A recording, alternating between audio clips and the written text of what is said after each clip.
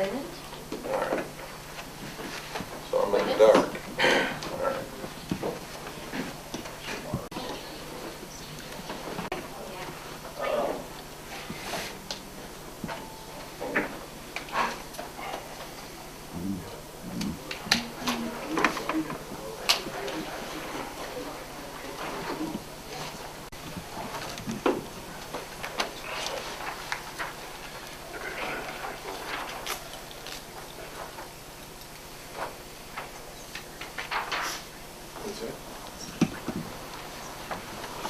Those are for me to be recording the.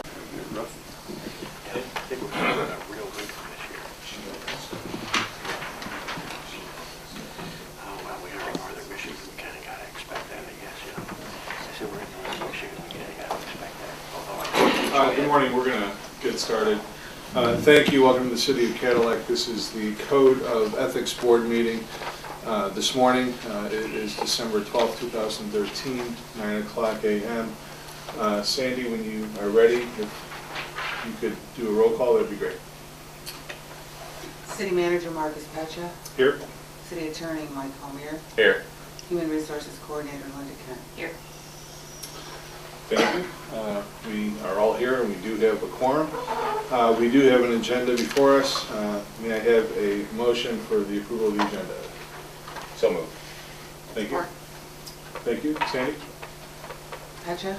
Yes. Almier. Yes. Kent. Yes. Thank you. Next item is approval of minutes of the special meeting that was held on December 3rd, 2013. Are there any changes, revisions that may be necessary? Okay, I'll take a look.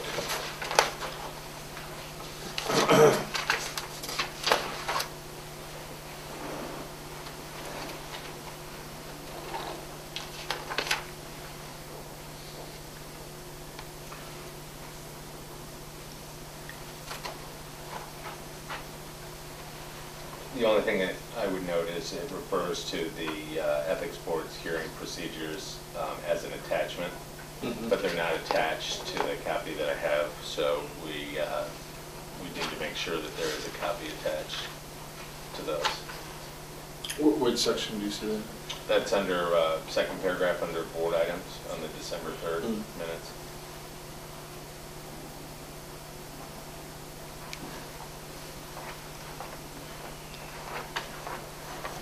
Linda, do you have anything? No. Sandy, can you add the attachment when these get finalized? Is there a motion to accept with the amendment of adding the attachment? I motion to accept the minutes. Okay. Support. Sandy? Pecha.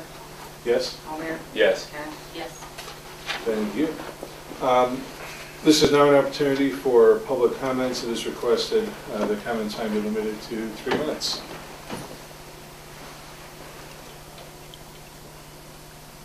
Okay. Seeing and hearing none. Yes, sir. Please come forward. Where would we like? Does the court? Do you need the audio on this? We're not doing this No. one, so. Okay. Okay. Yes. Sure. It's okay. Bob is good. Manager Pecchia, Mr. Barrister, Linda, I appreciate this opportunity very much, and I would like to compliment you, Manager Pecchia, on the teamwork that you have developed within your team. Some time ago, we had in our community probably one of the most important issues that comes to the community every 2 years, and that is the election of our leader. Within your team, a group got involved in that very important issue. And I compliment you for that, because it's so hard to get team members to get involved, especially in important issues. This team not only got involved, but they chose to act publicly by putting a notice in the media. Now, let's suppose that that act enticed voters to get out and vote. And let's even suppose that that act enticed those voters to pull a particular lever, vote for a particular candidate. And let's suppose that that influenced the results of the election. Again, I congratulate you, because to have part of your team influence the results of something that important shows leadership, shows tremendous abilities. Now let's suppose that that act had nothing to do with the election. Let's suppose it didn't influence a voter, and of course if it didn't influence a voter, it didn't influence how they voted. But on that notice is your logo. And not only is your logo there, but the words "working together" are adjacent to the logo. I can't compliment you enough to have people on your team caring enough about your project that they would put your logo on their notice. How I would love to be able to have my logo on every notice that every team member I have puts out. For those three things, I can't compliment you enough. Congratulations. In closing, I would hope that the joy and happiness of the holiday season is with all of you that are here throughout the new year. Thank you very much. Thank you.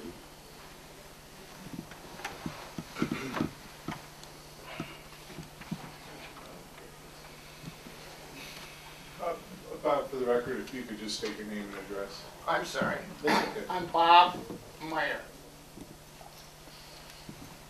Cadillac? Yes. Thank you. Are there any other additional public comments at this time? Okay. If not, I'll close public comments and we'll move on to board items. There is board item A, hearing regarding complaint that alleges a violation of the Code of Ethics by an employee. There are some prepared remarks that I am going to read now into the record. And if everyone is ready, Marie?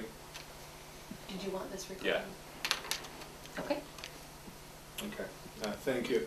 And ladies and gentlemen, please just bear with me as I put my head down to read these remarks. I apologize if it appears I'm not looking forward. Again, this is a hearing in regards to a complaint against Todd Galnick. These are the introductory remarks by me, the presiding officer of this ethics board. As I mentioned before, thank you again for attending this special meeting of the Code of Ethics Board of the City of Cadillac. Notice of this special meeting was provided in accordance with the Open Meetings Act, and the purpose, of course, of this special meeting is to hold a hearing on a complaint that alleges a violation of the Code of Ethics by an employee. This special meeting is being recorded by a court reporter. We have provided a copy of our agenda, and we are obviously following that agenda. Item 1 was approval, item 2 was approval of our minutes. We just went through public comments, and now we're on to our single board item, which is the hearing itself. As we conduct this hearing is being held pursuant to Section 2-391 of the City of Cadillac Code of Ethics, which does provide a respondent with notice and an opportunity to be heard in response to a complaint. On or about November 15th, 2013, a complaint was filed with the Code of Ethics Board by Douglas Melma. The complaint alleges that a city employee, Todd Galnick, violated the City Code of Ethics by, among other things, using the City of Cadillac's logo in connection with a political campaign. At a public meeting held on December 3rd, 2013, the Ethics Board adopted general hearing procedures for the conduct of the hearing. A copy of those procedures was given to Mr. Melnick. Generally speaking, the procedures will be as follows. The Code of Ethics Board has selected me, the City Manager, Marcus Pecha, to serve as presiding officer of this hearing. I will certainly do my best to maintain order, and I have the authority to change the order of proofs and the examination of witnesses for the convenience of the parties. The hearing is being recorded, as you all see, by a court reporter, and we do ask you to please speak clearly and answer yes or no out loud, rather than nodding or shaking your head, in order to ensure a clear record. After this summary of the procedures, I will read the complaint and summarize the Ethics Board's initial conclusion that there is a reasonable basis to believe that the respondent has violated the Ethics Code. The respondent, Mr. Golnick, and the complainant, Mr. Melama, or their attorneys, will then have an opportunity to make a brief introductory statement. Any member of the Ethics Board may call witnesses to testify, question witnesses, present evidence, and review the evidence. The respondent and the complainant may also call witnesses to testify, question witnesses, present evidence, and review the evidence. The Ethics Board may consider any evidence of a type commonly relied upon by reasonably prudent persons in the conduct of their affairs. After the close of the proofs, the respondent or his attorney will be given an opportunity to make a brief closing statement. The Ethics Board may render its decision on the record or in a written opinion at a later date. At this time, I am now going to read the filed complaint that was sent to us.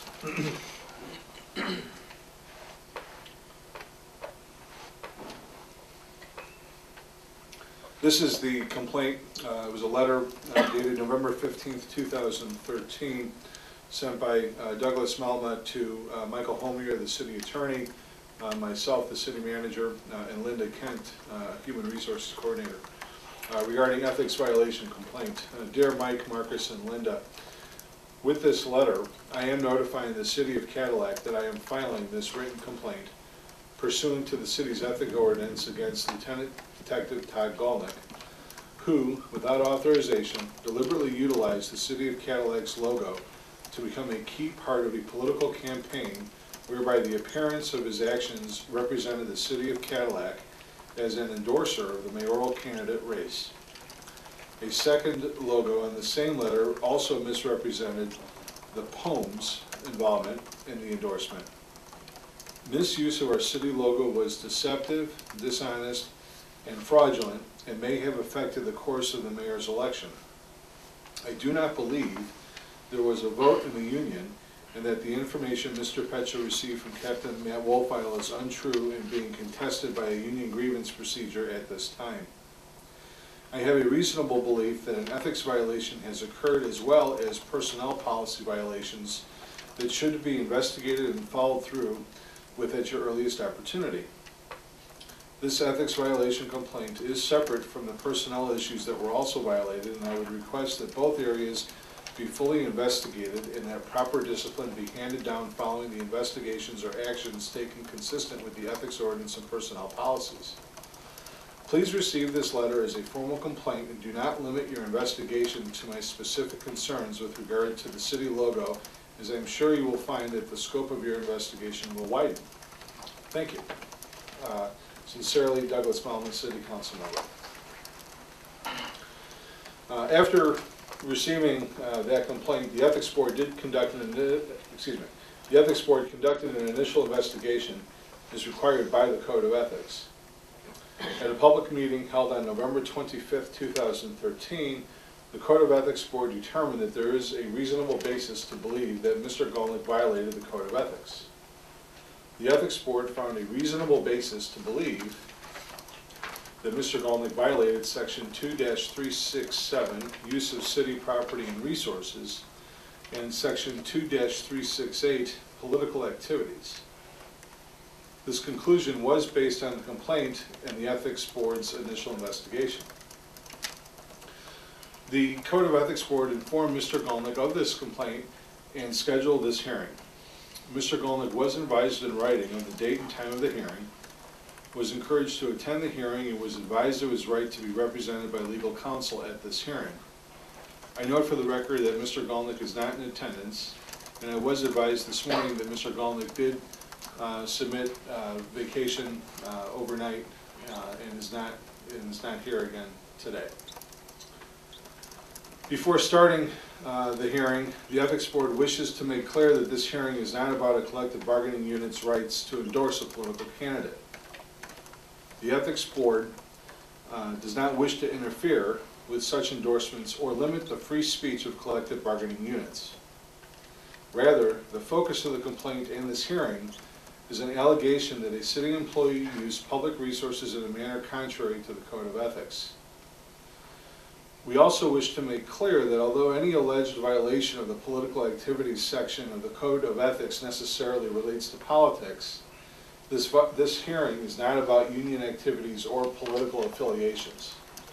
Again, this hearing is about an alleged misuse of public resources. With that, I invite the complainant or his attorney to make a brief introductory statement, followed by the respondent or his attorney. And before that takes place, I am going to ask our court reporter to administer the oath accordingly before any opening statements. So. Okay, and who am I beginning with? The complainant, Douglas Malama. Do I need to stand up? You may stay seated, that's fine. All Please right. raise your right hand. Do you solemnly swear or affirm that the testimony you're about to give will be the whole truth? Yes. Thank you.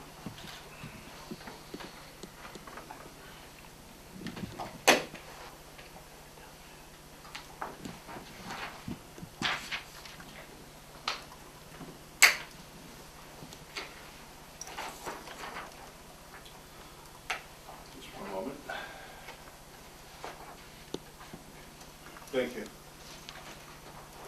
Mr. Malama, Yes. this is an opportunity for you to make introductory statements, comments. All right. Thank you for allowing me to speak. First of all, considering the ethics ordinance, I'm not going to, first of all, let me back up. I'm not going to go back through. Mr. Petcha read my letter. I also want to mention that there's violations, and I did state that in the letter, in the personal policies. There's also violations, and doing my homework on this one, on the City Police Department General Orders and Work Rules. So there's 3 areas in addition to violating the state law on political activities by public employees. But first of all, I want to talk about intent, and then I want to talk about timing. Intent means that that's something that you purposely did. You did it intentionally. And I want you to look at that evidence and see if you can see a parallel here. The other thing is timing. The timing of this notice in the paper, where no rebuttals, nothing could be done, take a look at that, because that also points intent. First of all, let me talk about past practices. Past practices of the city have been, let's take the prosecutor's race 2 years ago. Mr. Golick was contacted by one of the candidates, and he stated that they could not, either union could not endorse, they could not endorse a political candidate because it violated not only their rules, but also the city policies. So, past practice says we cannot do that. Second thing is, on the millage campaign, the road millage campaign, I purposely talked to Mr. Petcha, and I talked to Captain Wilfile. Councilmember Stevens was there. Both of them stated they could not endorse a millage because it violated the personal policies, the political past of endorsing candidates or millages and support them, even though it was for the police department. That's past practices. Second area I want to talk about is not only the ethics, using the computer, using city time to do political activities, filing overtime, political officials talking with other members and individuals during work hours. I want to point that out in the ethics. In section 2.7, use of personal property and resources, the use of personal property, computers, he did at his personal convenience and the benefit of this campaign or their campaign. Under personal policies, section 4.1, personal use of personal property. Now I've shifted to personnel policies. Section 4.1, personal use of city property. This is worded, it says unless he's given permission ahead of time by the city manager, he cannot perform that activity. Section 4.4 of the personnel policies point out also political activities in this section. You cannot have personal statements that can be construed to be city statements or the use of a logo. So it is there, it is in the books, it's part of our personal policies, it's the way we've dealt with things before. Second thing is in your personal policies, you can also look at section 3.2, page 6, disciplinary actions on offenses. It's outlined, it's clear. Section 4.4 I've already mentioned on political activities. Third thing I'd like to mention is the general orders and work rules, Cadillac Police Department. It was done on 12/16/2013. It cannot be construed, 9/6 on 2013. If you go to the city policies, and I have the policy manual right here, you will see on page 9, and it's outlined on political activities on 5.37. It outlines exactly what you can and cannot do. I can read that to you if you wish, but I choose not to do that. I will highlight it. It says personnel are prohibited from using official capacity as an employee with the department to influence, interfere with, or affect the results of an election. 5.37. If you turn to page 10 in the general orders and work rules, you will see another statement that says, let me hear. Personal statements and appearance. Personnel should not publicly criticize, ridicule the department in guidelines, personal or by speech, writing, or any other expression. Discipline is recognized as with a regardless disgrace of truth. Personnel should not address public gathering or appearance of radio, television, prepared articles, publications, or correspondence to the newspapers, periodicals. It goes through the whole thing without approval of the department head and city manager. If you go down to page 13, electronic use of the computer, it outlines exactly what it can be used for. It cannot be used for unauthorized, inappropriate, or unnecessary is prohibited, and you cannot use that for personal use, which it was. If you turn to page 14, violation of the rules, reporting a violation, personnel should not commit any act which constitutes a violation of written directives from the department, and all these were approved. The last thing I want to mention, and it is mentioned in the ethics, is Act 169, and that is a state act, and it prohibits active engagement and permissible activities on hours prohibited on political campaigns. Last thing is that it was difficult to obtain, but I did obtain the bylaws of the association. And I want to point out that it states very clearly in the bylaws on what they're to do and what they're not to do. I'm not going to read that, but it states very clearly their purpose, and the purpose is not political activities. If the city recognizes that as a legal bargaining unit, they should have a copy of that. I can't imagine that they wouldn't. But it also, it states in there, and if there was a vote, I would like to see the minutes because I doubt it complied with their bylaws. I've been a union person through AFT with the city of the intermediate school district for 25 years. I've sat on that side. I know what you can and you cannot do. If I took it upon myself as a union official, and I was a building rep, and put the logo of the ISD next to our logo, and supported a board member that was running for the ISD school board, I know what would have happened. And in talking with 3, 4, 5 different unions, and I could name them, communications, AFT, MEA, this is not allowed. This is not allowed. Thank you. Thank you.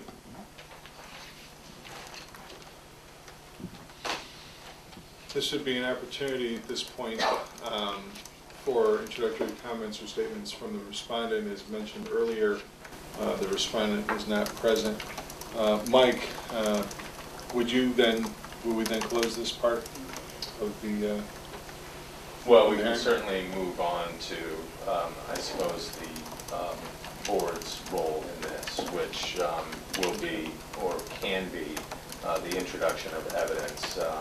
Some of that evidence we've discussed at prior public meetings where this board... Can you walk us through that, please? Sure. At this time, I'm going to mark these exhibits. This is Board of Ethics Exhibit number 1, which consists of a table of contents and tabs A through K. A copy of that has been provided to both complainant and respondent. And I think it's important to walk through some of the materials that the board found during its investigation. But one thing I want to make clear, just so there's no confusion, the scope or authority of this board pertains to the ethics ordinance and does not go beyond that. So in terms of other policy violations, that is not within the scope of this board's review, nor is this board empowered, in at least my belief, to impose any discipline. We are a recommending body, and so if we have to do two things. One is first determine whether there was a violation by a preponderance of the evidence, and two, if there was, then make a recommendation as to sanctions or possible sanctions that should be imposed. And then those are carried out in the normal course of discipline under the city's other policies and procedures. But it is not within the purview of this board to examine any other policy violations, either general policy violations or specific policy violations with respect to the police department. At least that's my understanding of the ethics ordinance. Second, as Marcus, as you indicated, this issue has nothing to do with the endorsement per se. The union and its members have an absolute First Amendment right to endorse candidates for office. At least that's my opinion. The manner in which they chose to do that, too, I don't think is within the purview of this board, and I don't think it really is within our authority to determine whether or not that the union was in compliance with their bylaws or had a meeting or voted at a meeting. That certainly may be an issue for their membership, but it's not an issue for this board. And my opinion is it is outside the scope of our review, and so I don't want to look at that issue. However, what is within the scope of this board's review is the ethics ordinance. And as we have discussed at our prior meetings, there are two sections that of the ethics ordinance that seem to be implicated by not only the complaint or the allegation, but also then by our investigation and what we found during the investigation. And so I think it's important to run through that in terms of what the ethics board has found. And so I'm going to start off using the marked exhibit, Exhibit 1. Exhibit 1, and both complainant and respondent have a copy of this. Again, respondent, and we should note, respondent was, or I will note, respondent was properly notified of the meeting. I received a call from, at my office from Jim DeVries, the business agent for the union, who accepted the documents on behalf of Mr. Golnick, confirmed by email that he was going to send both the notice and the documents I provided to him to Mr. Golnick, and indicated during our telephone call that Mr. Golnick would be in attendance. Mr. Golnick has decided, for whatever reason, not to appear today. That's certainly his right. I don't believe that we have subpoena power to force him or to compel him to testify or to present evidence. We encouraged him to attend, but he has chosen not to, and he has every right to choose not to appear today. So let's talk about then what we had found as part of our prior investigation. And I'm going to start with really tab F. Tab F is the city's use of internet and email policy. And that policy, which is the marked exhibit now, really speaks for itself. I'll give you my summary version, which is any and all computer systems, emails, or other information technology sources, including internet, that the city is supporting with city taxpayer resources, is the property of the city. You have no, as the policy indicates, no expectation of privacy in your emails, in what you do with the city's resources in that regard. That is probably relevant here because we searched the city's computer systems and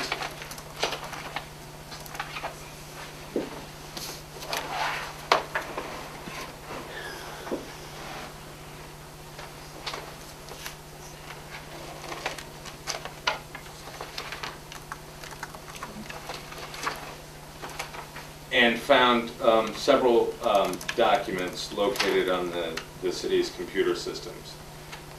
And as we decided at our meeting, where we found a reasonable basis to believe there had been a violation, it appears from the documents and from our investigation that the endorsement letter, which was created, and that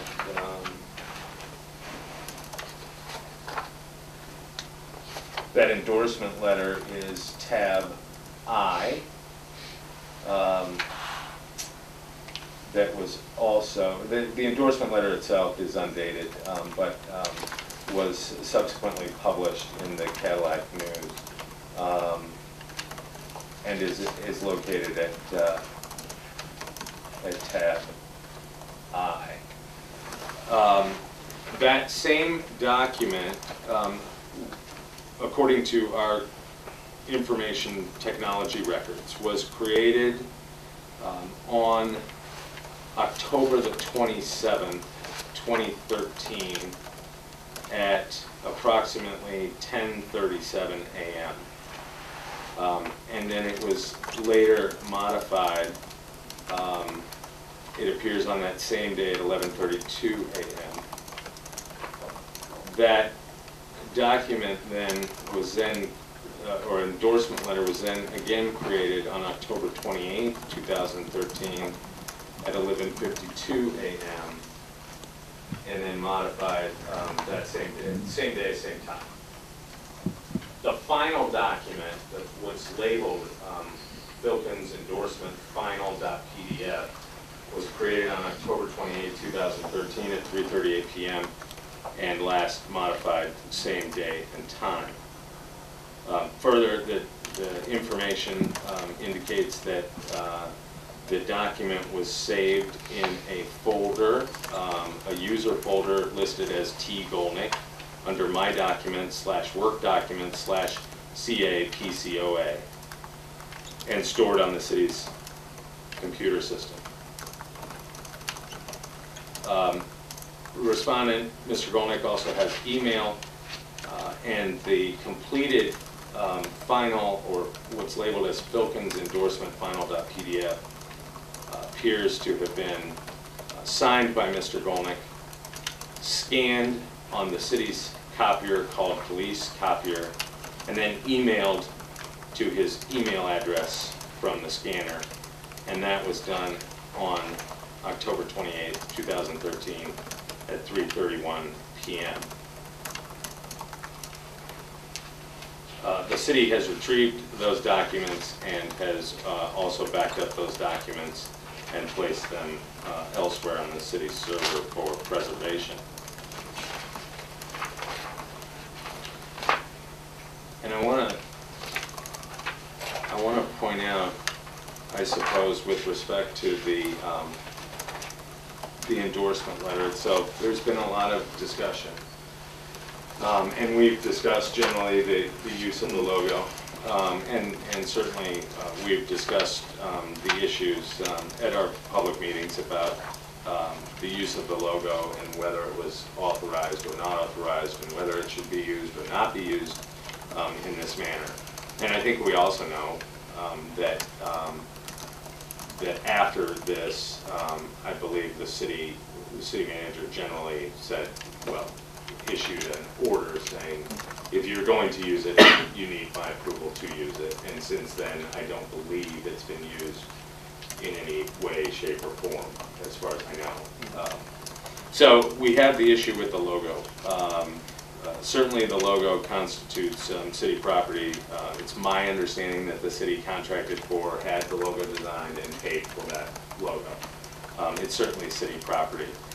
Whether it's been used in the past or not on letterhead, we'll certainly have to look at that and the impact on this hearing. My understanding is that Mr. Golnick, through, I believe,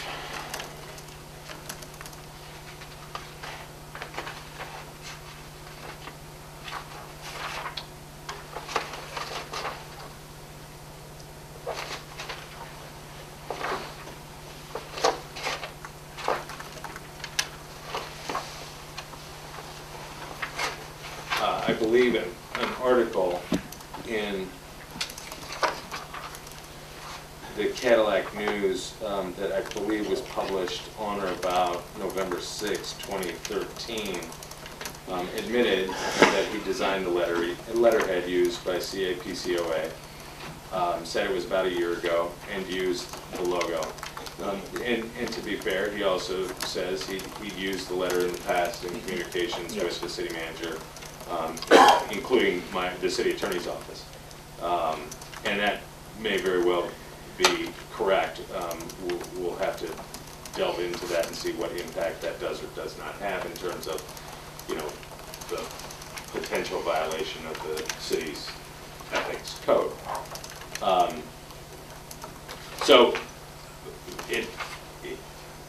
Mr. Golnick admitted that he did create the letterhead.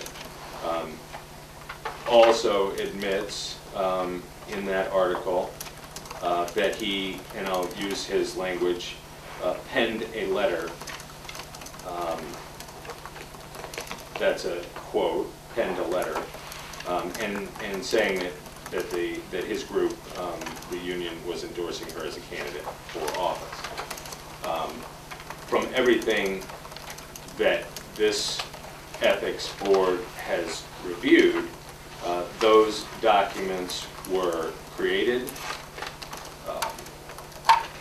or that letter was created, stored on the city's computers.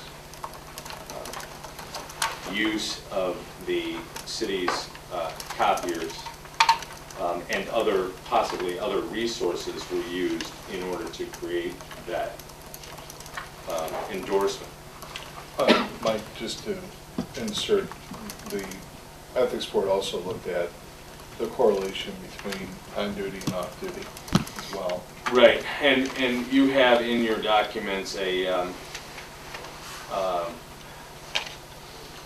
payroll sheet. And this payroll sheet is for the week of October. It appears beginning October 26th. It's actually 2-week period, beginning October 26th. October 26th is a Saturday. October 27th is a Sunday.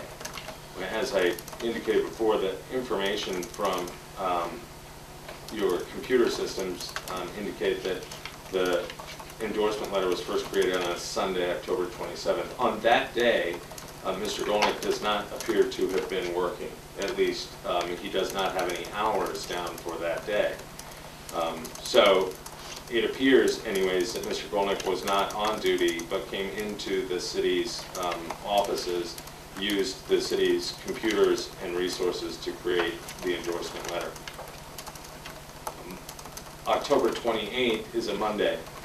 On that day, the payroll records indicate that Mr. Golnick had worked 8 hours and had 2 hours of overtime on that day.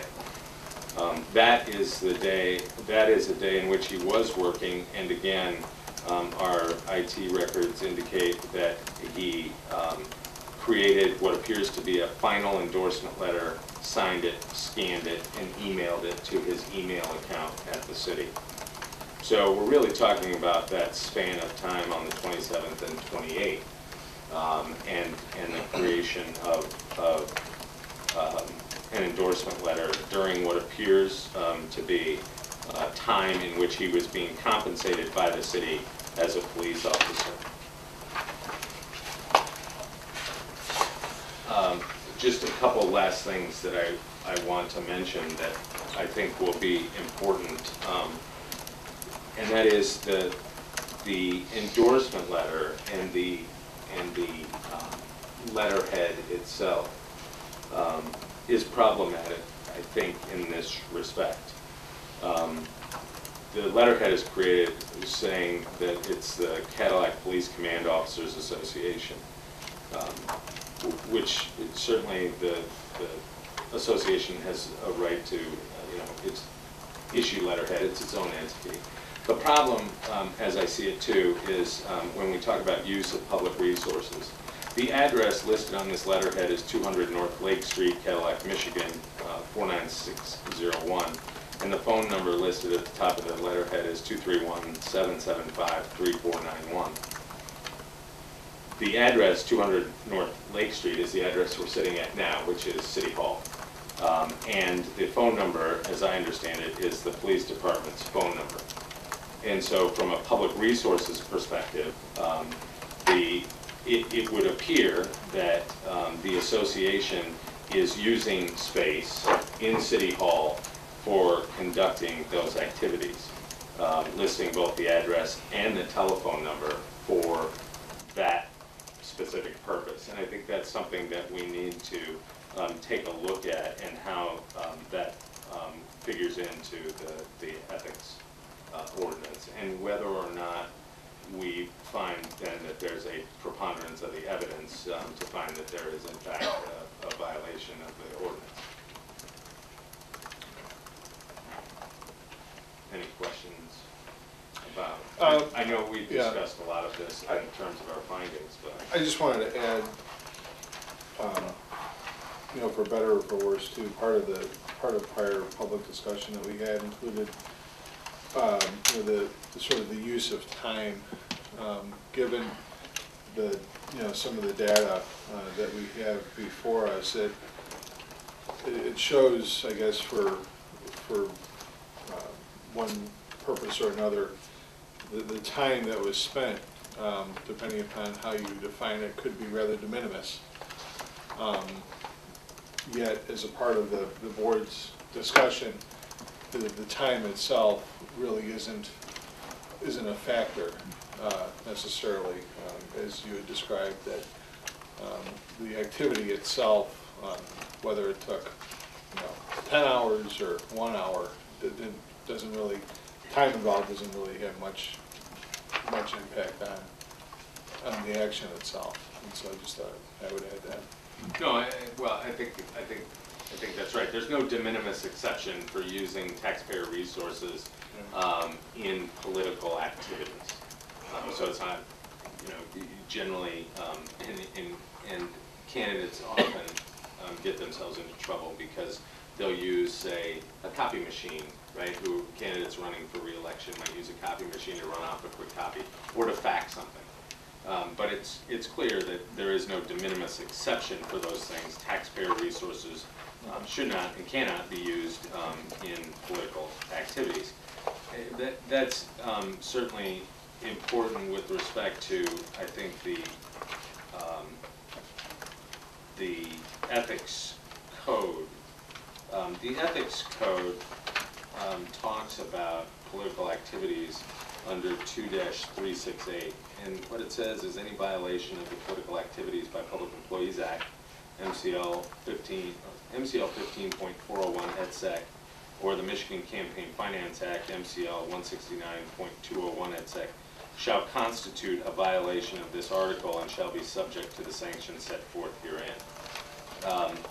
Those two acts will certainly be important, and I'll just for purposes of clarification, with respect to the public or political activities by public employees, there is a provision under that act that says you can't be engaged in political activities while you're being compensated for your job as a public employee. From the evidence that we have received in terms of looking at your computer systems, the city's computer system, and comparing that to the payroll record, it appears that that Mr. Golnick may have been engaged in a political activity while being compensated by the city.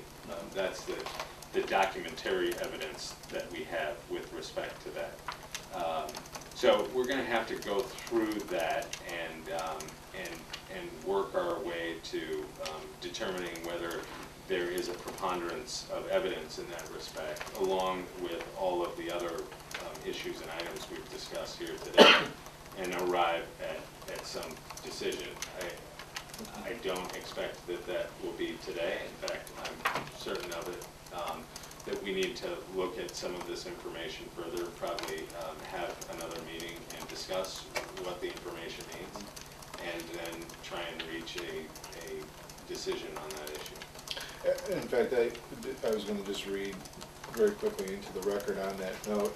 Under section 2-391 of the Ethics Code, subsection B, the last statement states that within a reasonable time following the hearing,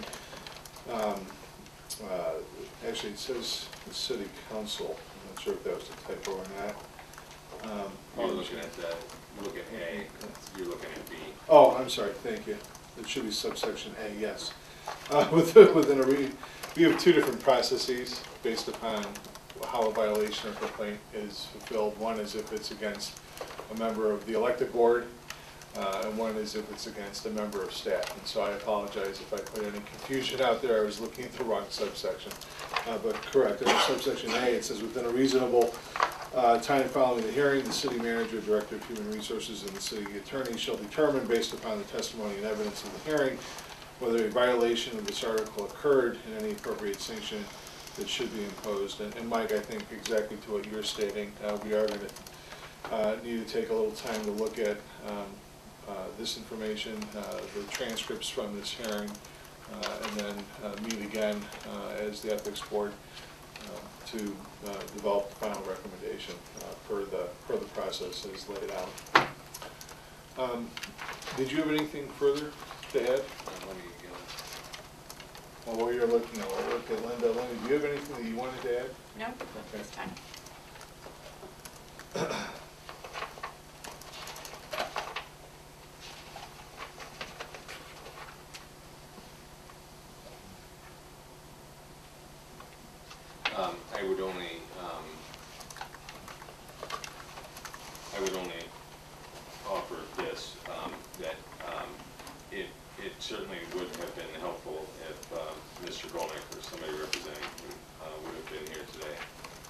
was given due notice.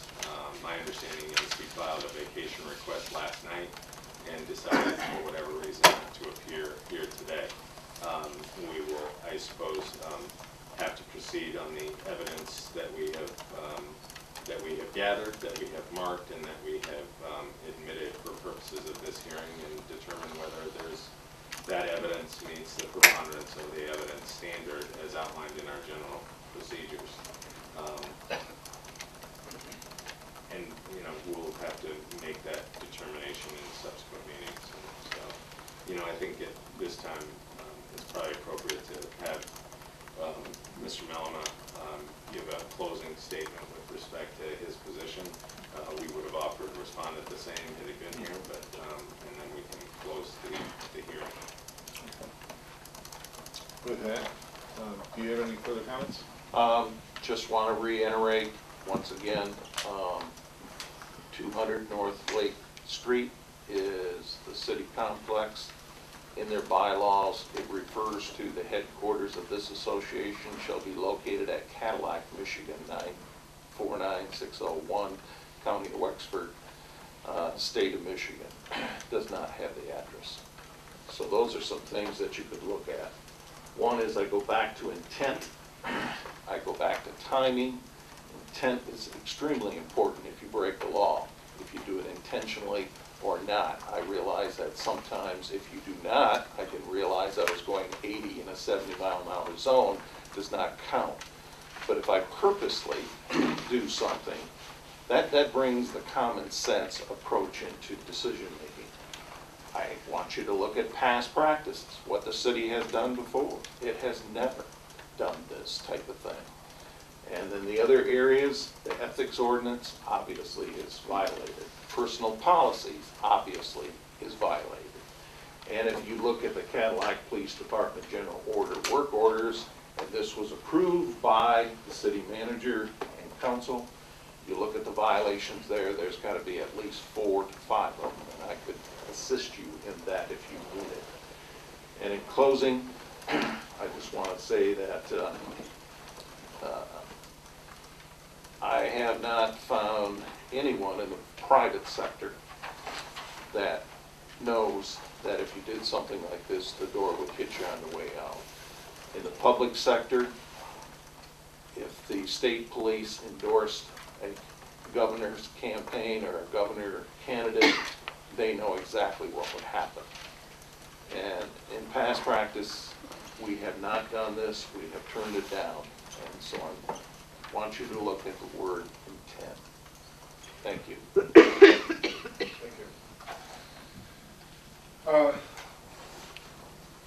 I believe this will conclude the hearing. Is there any other board business this morning? No. Okay. I'll move to adjourn. Support. Okay.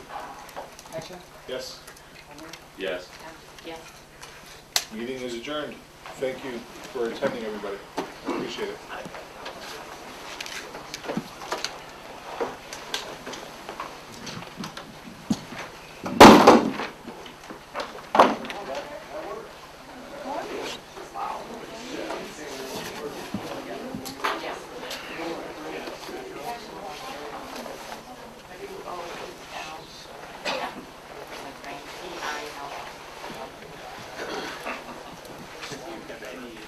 How are you? Do you want to, I don't know whether you want to take these back? If you would like them, Yeah, I would. Yeah. if you'd like them returned, I can do that. Ross, copy them and return the original back to you. So it just depends on. Yeah, it doesn't matter. I've got copies of them.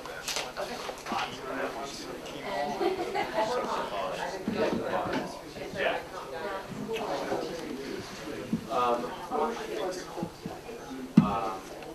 But you know we could.